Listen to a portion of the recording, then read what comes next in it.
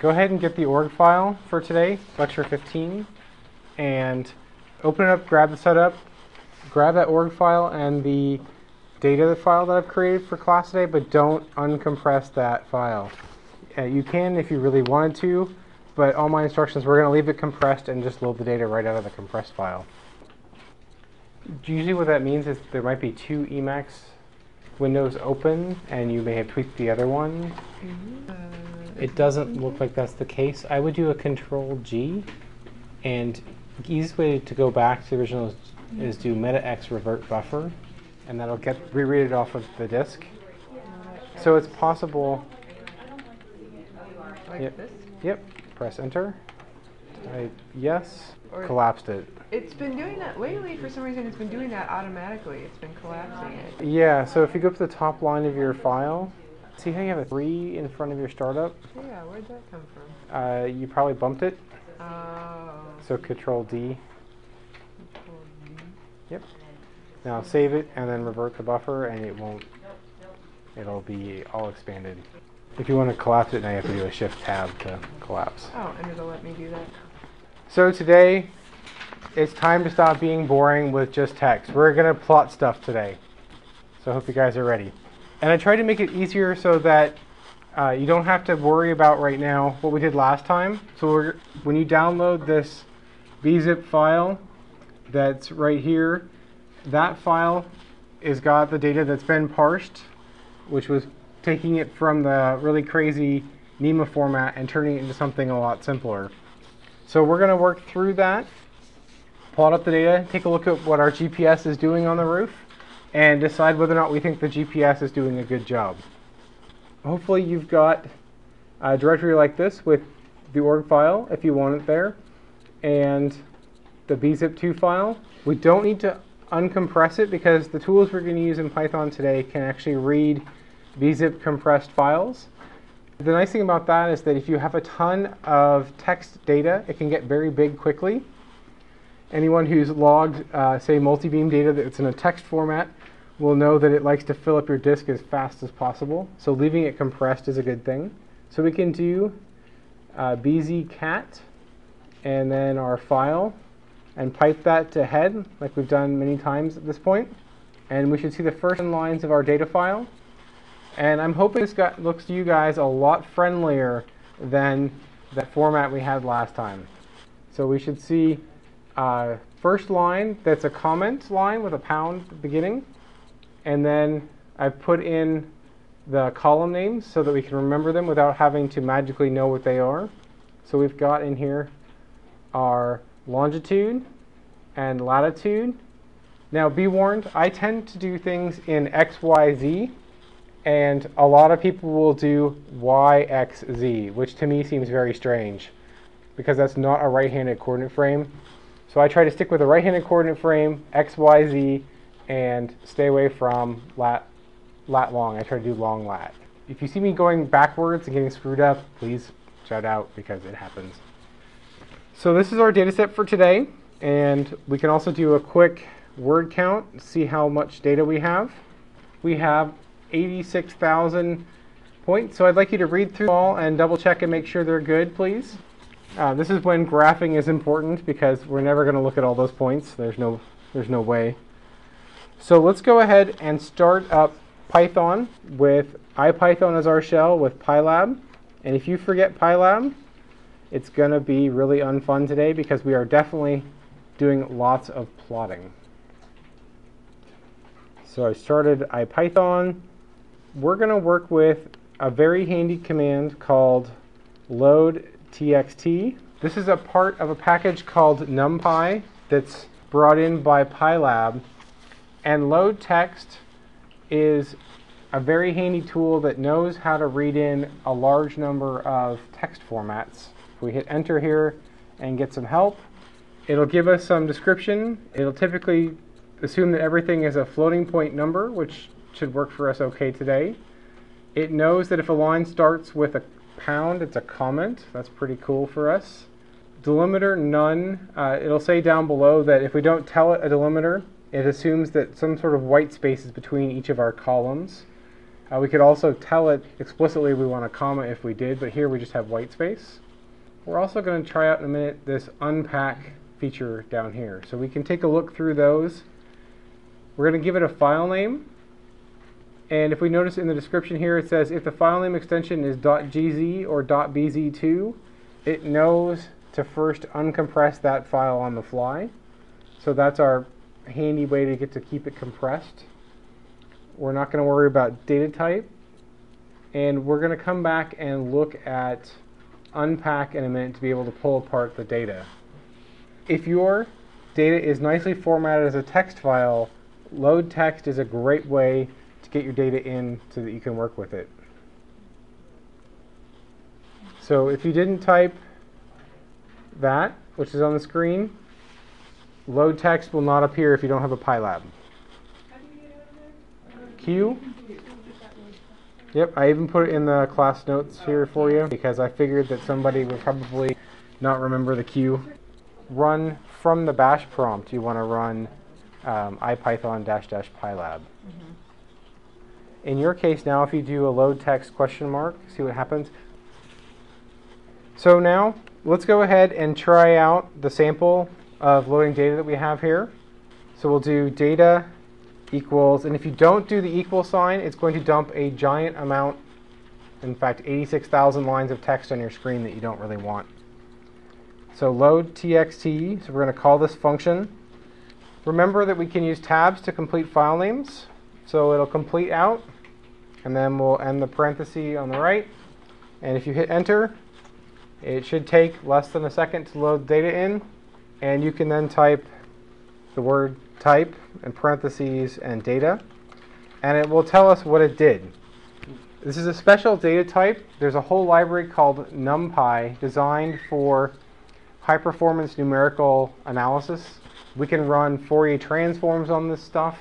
Got all kinds of really cool features, and it's designed to be compact and fast. All you need to know is that it's convenient and it works. So if we type just data to see what happens, to see what's in there, the nice thing about this is when you're in IPython, it's not going to, if you just do a nice enter like this, it will actually try to give you a fairly friendly version of it. And what we've got here is arrays that represent, it's basically a list of arrays, and each one of those entries in there is going to be one of our records. So let's go ahead and type data sub 0 and get one of them back and see what it looks like. And what we get back is, if we look at our columns, so we have X, Y, Z quality satellites, and HDOP is your horizontal dilution of precision, which if you haven't taken a class about that, you will soon. That comes back in one record. Unfortunately, we really want all of our X's in one big array so we can plot X against Y and things like that. So this isn't really a convenient form for us to have the data. It's really kind of, well, it's not kind of, it's very annoying. So what we're going to do is use that unpack feature to pull apart the data types that are in there.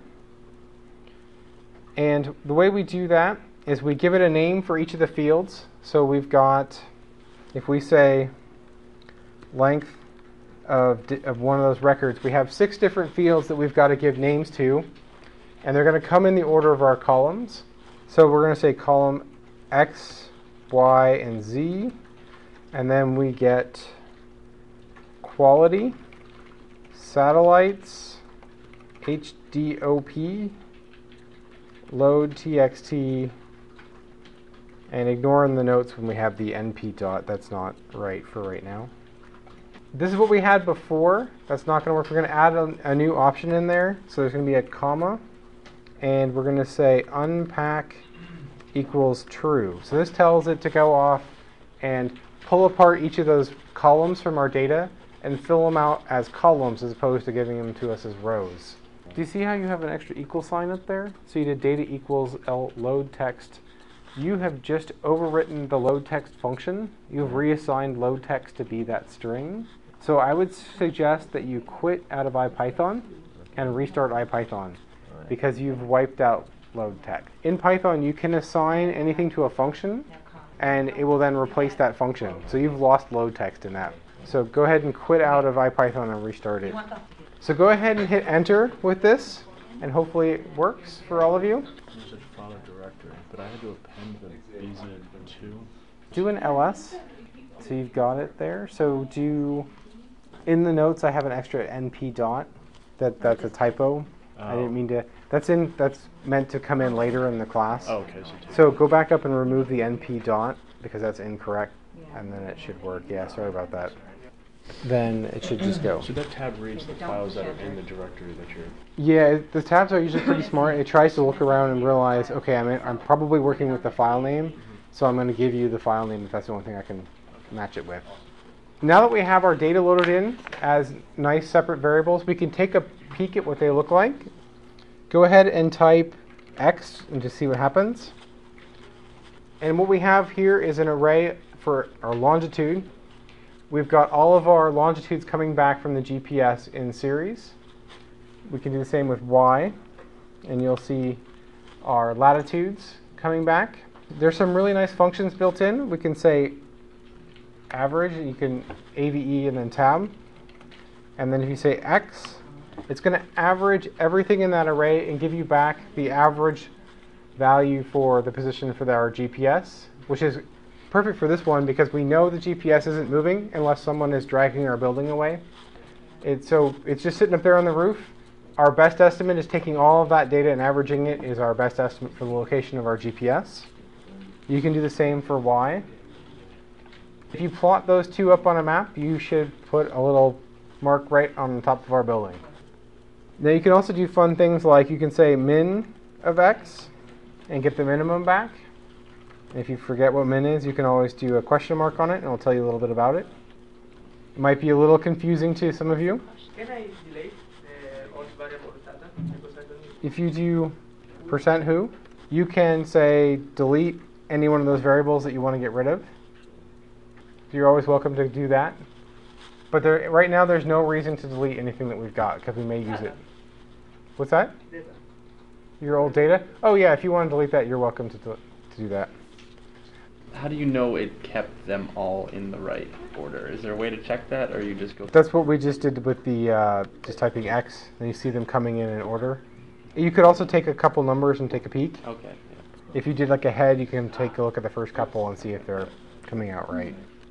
Let's just get a plot up of our x value. This is going to give us our first peek into how a GPS is doing. So this is the plot of the longitude of our GPS. Now I'll expect you to know exactly how big a thousandth of a longitude degree is here, right? Mm-hmm. No, it's a completely useless number for us. So we're going to, in a bit, look at how to convert that, the motion of the x and y, into a meters from our average. But this gives you a general sense that it's pretty stable, compared to something from the 1950s. If you were doing a satellite fix in the early 60s from one of the first sat-nav systems, it would be moving quite a bit more. So it's showing it's probably pretty good. You can plot the y variable. So that's going to be our latitude. We get something that we don't want. It's trying to plot both the x and the y as two separate lines on the same graph, which means that the variation in each of those is pretty much not what we want. There's a couple ways that you can deal with that. The first one is you can always say CLA, which clears out your graph. And I don't actually know what CLA stands for. I can ask it, clear the current axes. And then you can replot y just by itself. And then if you want to go back to x, you could replot. You could do a clear and then plot x.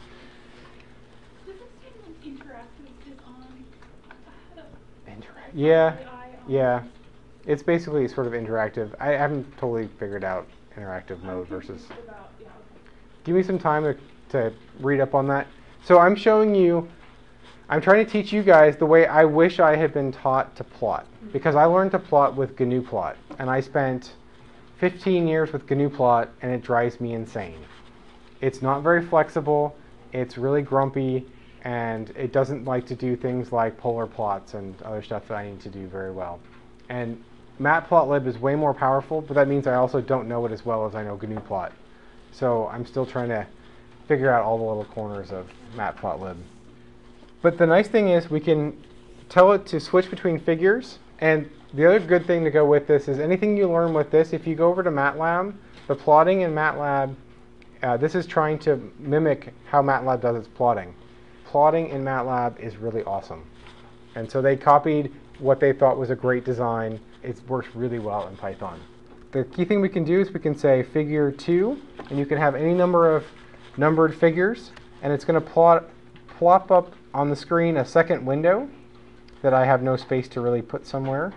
You can switch back and forth between these, so we could plot x in this figure 2 and y in figure 1. So then you can start, if you've got a screen that's big enough to see what's going on, you can start plotting up all of your different graphs and look at them next to each other. But really what we want to do is probably more like something like this. So we'll do a CLA to clear, and we really want to be doing plot x comma y. So what this is going to do is plot the x values against the y values rather than plotting our latitude and longitude separately. We get an ink blot test. So this is our GPS, the position of it over an entire day. If that's not too many meters, then that's probably a pretty good thing. But you can see that it's pretty random, and it's centered on an area without any bias much one way or the other. We have one little spike sticking out the top. In general, it's a fairly nice tight ball of stuff. It's not heading off too far, and we'll have to later on see how many meters that is. And this is a lot better plot than our x and y separately, but sometimes you just want to plot a particular part of that. I think it's once a second? 86,000? Yeah, it's about once a second. I don't know if it's tightly controlled to once a second or if it's just going as fast as it can. That's great, but when you start having multiple figures, it's kind of important to be able to label things. And if you want to print them out and do something in your notebook, if you don't have labels on things, it's going to get bad fast. So let's go learn how to put some labels on. The first thing we can do is add a title.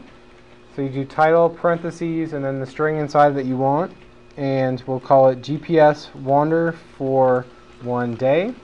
If you were actually doing this for your notebook, I would put the date that this was for and a few more things on here so that you actually could figure out which day of data you were plotting. All right, let's label our x and y axes.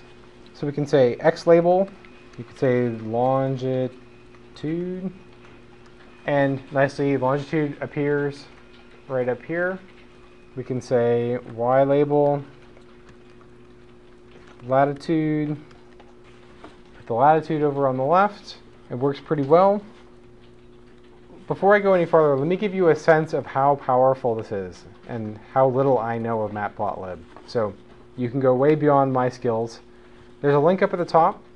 There's a gallery on matplotlib's website. And when you're bored and you want to see pretty pictures, and if you like graphs, here are some of the sample graphs that they were able to do. They're even able to draw a heart. They've got polar plots. They've got some little triangle shaped thing. They've got flow through some sort of system. These are all graphs made with matplotlib, and they give you the sample script on how to make each one of those. If you're a biologist, biologists tend to like to do whisker plots. You can do whisker plots. You can do things that are 2D images. You can do all kinds of stuff. You can draw crazy pictures. You can do bar charts. And there's a picture of a person. You can do all kinds of crazy stuff with this. So this tool, the more you learn with it, the more you'll be able to pull off some of these cool graphs that I don't yet know how to do myself. Can you export these? You can turn them into SVGs, scalable vector graphics, that work in Illustrator. You can make images, so PNGs and GIFs, things like that. It's pretty flexible in terms of what it will output. So if you're trying to make a figure for your poster, this is a great tool for being able to really create some cool graphics. So let's do a little bit more to make this more useful. We can add, once you've got a plot up, you can add other plots on top of it. Let's plot the average of the x and y, so sort of the center point that this is wandering around. So we can say plot, and we can say average x, comma, average y. And then it has some special text strings, and I only remember a couple of them off the top of my head. But we can say R inside there for red, and O for a circle. So the default is start off with a blue line to connect all the points. If we just want to do a red circle, we now have a little tiny red circle in the middle at the center point of that mess of points. And we can do something like, we can throw a label on it. And we can throw labels at particular locations. So we can say annotate center. So we're going to write the center text there. And then we say it's going to be at xy of average x, comma, average y. And getting the right number of parentheses is sometimes hard. So there need to be 3 parentheses on the right. I missed one, it came back down to the other side. There's nothing right there at the moment. So if it hasn't drawn that particular part of the graph, you can say show, and it will try to draw everything. And if I do this right, there's now a center that on the projector you really can't see. But on your screen you can hopefully see a little black center written on there. If you look up in the notes, it's got all kinds of things where you can change the font, you can make it bold, you can switch the color, pick a color that you can actually see. How can you change which figure you're operating on? If we wanted to go to figure 2, we're now on figure 2, so we're on that other one that's back here. It's got a lot of state, so we're going to see some more of that. We're going to build some subplots where we do one figure with multiple plots together. And you have to remember which part you're on. So you tell it, okay, now I'm working on this subplot. And there's probably a way to ask it, but typically that's kind of confusing and hard to find. So as long as you keep telling it where you're at, then you're good.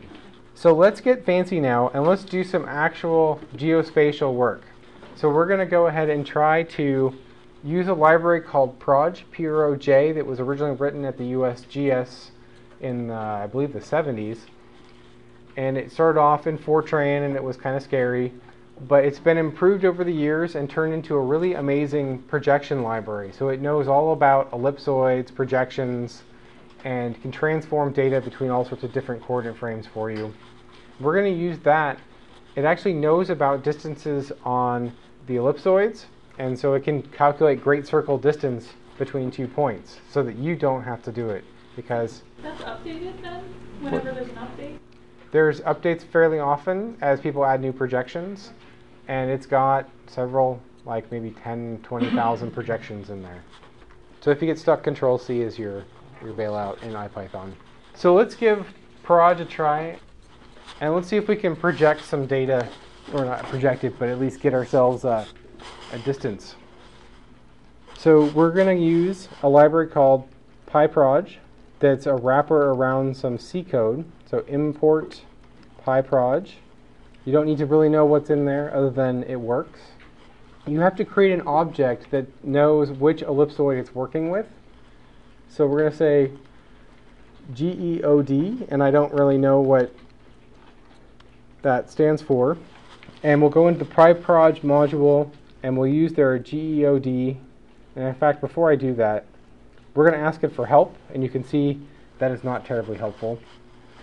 So pyproj.geod or geode with a capital G, press enter, and it will tell you a little bit about that it does forward and inverse geodetic or great circle computations. And then it gives you not enough information to really figure out what it's going to do. I'll guide you through the actual process of setting it up. So if you see right, so here I was just typing tab. It gave me this list of 3 things that were possible, and then I had to finish it out. Yeah, yep, that was me hitting tab. So if you noticed on the screen up there, it said 34, and then it said 34 again. That means I didn't hit enter. So you tried to run a command that wasn't going to work. That's not, yeah, so I'm working on a new command, 35, so start with 35, my 35. So I know this is going to keep tripping you guys up for the rest of the semester, but I can't even stop myself at this point. I hit tab all the time, and so you're going to see partial completions come along. So you got to keep an eye on. So here it's number 34, and here it's again 34. That means I haven't hit enter. So you're looking at a partial command that if you press enter after typing in this text, you're going to get some sort of strange error. It'll probably say, I don't know what pi is. So I apologize, but you're going to see it again and again. So hopefully you guys will start catching that more often. I figure if I abuse you guys enough times, right, you'll figure it out, I hope. So let's get this thing settled, and we need to tell it which ellipsoid, and I currently don't remember how to ask it all the ellipsoids. Ellipse equals WGS84. So if you know anything about ellipsoids, this is the one that's used for GPS systems. You're hopefully going to learn a ton about geodesy, but you're not going to learn it from me. So we're going to do more of the mechanics, and I'll leave the theory to probably Sema, who will be talking to you about ellipsoids and geodesy and all that. Here we're just going to get it done, and then you can go ask him the details of the math. So if we run that command, that's going to give us this Geod, or Geod, I don't even know how to say this, object. We can put a period after it, and you can hit tab to find out what it's got available. Like I was telling you before, ignore all the things with underscores, so go look over on the right. And it has two things in here that we care about, forward and inverse. That's whether you're going from a point and a distance and direction, or if you're going from 2 points and you want to figure out the distance and direction between the two. We're going to use the inverse, which takes 2 points and gives us back direction and distance between those 2 points. So let's give it a shot. So we'll say inverse. We can pick 2 points. So I'm going to take x1, y1, and I'm going to take a gamble. I'm going to take x minus 1 and y minus 1. So that's the very last point. If you guys remember the array stuff that we've done, minus 1 is the very last one. So actually this isn't the first one. That would be 0. I'll do the actual first one. 0 is the first one. So we'll do first and last. This is going to be the distance and direction between the first point that was taken during that day and the last point. So we're going to hit enter and cross our fingers. What you're going to get back, we're going to have to ask it question mark on the inverse call. And it's going to tell us, hopefully, returns the forward and back azimuth, which is the direction in degrees, and then the distance. So we have, this is going to be the direction from the first point to the last point. This is the opposite direction from the last point to the first point. And then this is how far apart they are, and I believe it's in meters. Does it actually tell us that here? I know it's in meters, but oh yes, distances are in meters. In one day, this GPS has drifted 5.2 meters from that starting point to the ending point, which doesn't seem too bad. I mean, it's not great, but It doesn't mean that's the greatest wander either, right? no, that's just during those points, and it might have wandered back closer, so there's probably a distance that's wandered greater than that. So we've at least now been able to calculate a distance, and we know our GPS is roughly okay if the distance of 5 meters isn't too terrible for us. If you're trying to do the equivalent of RTK, the real-time kinematics GPS for surveying, and you want sub-centimeter, we look like we have a problem. So we can't quite use this GPS for fancy stuff like that. So let's go ahead and try to use this to create a function that we can go across all of our data and calculate the distance from the average and the direction from the average for every single point for our data set. So this is going to be going back to learning how to write functions and creating something that can actually handle how to do that. So let's go ahead and create something, and we'll call it wander.py for calculating wander. So we're going to need our pyproj library again, so we need to import that into this file. Import pyproj so we can do the geode. And we're going to need to create a function, wander list. So it's going to create a list of the wanders, how far it's deviated from our average point. So this is creating a function. If you remember, def says I want to create a function. And then here we've given it the name of our function, so wander list. 2 parentheses will be our arguments, what we're going to pass in. Right now we're passing nothing in. Colon says we're going to go ahead and start it. Inside there, Don't we need the environmental junk itself? we can certainly do that. We don't have to have it here. I tend to do it just because it's great, because then you can run it from the bash shell later on too. So Okay. it's not required. It tends to be a good thing to do, so I'll go ahead and do it. If we didn't do it, we would be okay for now, and we might later on find out that we had some trouble. So let's go ahead and start working on this function. We need to bring back in what we did with the Geod. I gotta learn how to pronounce this somehow or pick some way. So history, we'll see what we've been doing. So here was our import that we did. Then we need to create one of these objects that we're going to use to do the transformation. So edit, copy, and paste this in here. Then we're going to want to load in all of that data that we did before. Way back here, for me, this was number 7. We loaded in the data. So edit, copy, paste that in. So we load the data inside of our function. Now this isn't a great function because typically you're going to want to write functions you can reuse later on. And having a hard-coded file name is kind of bad, but we're going to be lazy for now until it works, because worrying about too many things at once will kind of drive you nuts. Okay, so now we want to have our averages that we can use as we loop through all of the points. So let's compute our averages. So x_av equals average of x, and y_av equals average of y. Now I'm doing this once at the beginning rather than each time we're in the loop. We could calculate the average on the fly, but that's an expensive thing to do because to calculate an average, it has to read the entire array and then run some math on that and compute a number. So we want to have things like averages pre-computed if you can. And there's going to be a big problem here. If we come over here and we say help average, this function came in with our pylab. And while I think the --pylab is pretty cool, it hides things. And typically you'll find Python programmers always like to be explicit, saying where the modules come from, which bit of code gives you a particular function. And doing these massive imports where you just take an entire project and pull it into your working space means that you have no idea where average came from. And I'm going to have to tell you that average comes from something called numpy. So we've got to go get numpy and find average. You know, things like plot and average aren't a part of the normal Python shell, so we have to bring them back in if we want to use them. So we'll have to do import numpy.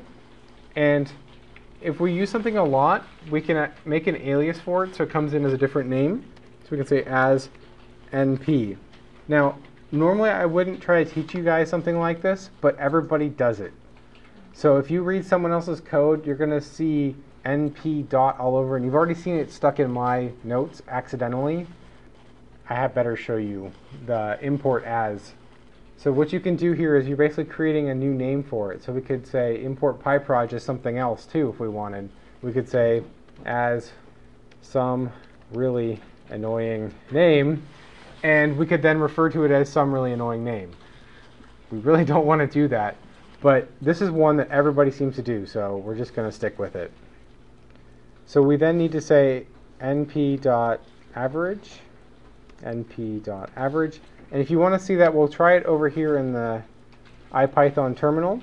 We'll say import numpy or numpy as np, and then you can say np period and then the tab key, and you'll see all the things that come in with numpy. So it's got lots of fun stuff in there that you can go read through at your leisure, but it actually has average is in there. I apologize, this is a little more confusing than I would like it to be, but I'm trying to follow the conventions that people tend to use. So in our function now, it should hopefully compute the average x and y. So why don't we go ahead and try it. We'll say print x_av, comma y_av, and then remember to save. So Control X, Control S. There should be no stars down here at the bottom. So if we do ls, we'll see that we have a wander.py in there. And I'm going to cross my fingers, and we'll say run wander. And we're going to hope it works. Hit enter. Guess what? It did nothing. Does anyone have an idea why running this script printed absolutely nothing? And why didn't it load anything? Print is within the function. Exactly, and we never called the function. Let's not run it. Instead we'll do import wander, like we did last time, and then we'll say wander a period. We'll hit tab, and we'll see that there's actually wander list down here. So wander list and 2 parentheses. So we're going to run that function within inside of our wander module. Press enter, and we're going to find our first set of bugs that we didn't know about. Loadtxt also comes from numpy, and I missed an np dot there. Hopefully I don't miss any more of them.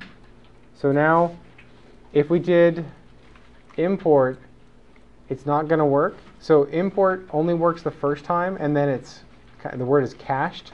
It's loaded in, and the operating system tries to be careful about keeping it around so it doesn't try to work harder than it has to. So if we do this and we run it, it's exactly the same bug. We have to do a reload of wander. So there we've reloaded it, and now if we go back up and run it, yay, we get our average, our x and our y. Remember, when you guys type this stuff in, Python cares very much about your indentation. So if your def for a function is not on the left-hand side of the screen, you're going to have problems. So if you have any extra spaces in here, like say something like that, it's not going to work. So you want to be all the way up against the left-hand column. And remember to use the tab key to indent. So if I press tab here, the indentation's good. If it's all wonky, I can hit tab and it will take me right back to the right indentation. Let Emacs do the work for you for indentation. It's not fun to try and count spaces. And if you import it, so you've imported, so now you need to do a reload. Yeah, once you've imported, you have to do a reload from there on out. You're going to call the function, so you need to have parentheses after it. Yep, so you can also put the cursor, I know this is actually an English word, so click on that. You could do meta spell, meta $, and see how it's saying that the word's misspelled. So press a 0 and it will give you average. So press 0. Yep, you get a spelling error. No, so that just reloaded the module. So now you need to do wander.wanderList parentheses. See how the file name is actually different? You need to have this file name in here. So I had been working with a different file, and so I have the wrong file name in here. So you need to change that to be the right file name. Oh, I'll find that. So see how it's got the gga.dat.bz2? We don't have that in there, so you need to make those match.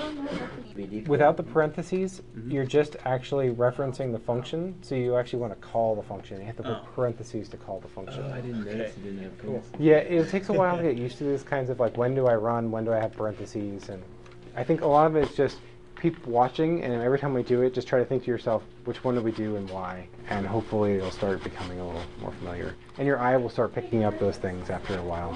And on Tuesday, we're going to keep going through this. I will do this all up as a video, so if you want to watch the video before the next class, that would be great. Then we can go through it and make sure everybody's up to speed on plotting, because you're going to be doing it for all of your data. So being able to plot is super important for general research. So we'll try and get you all to be really comfortable with it.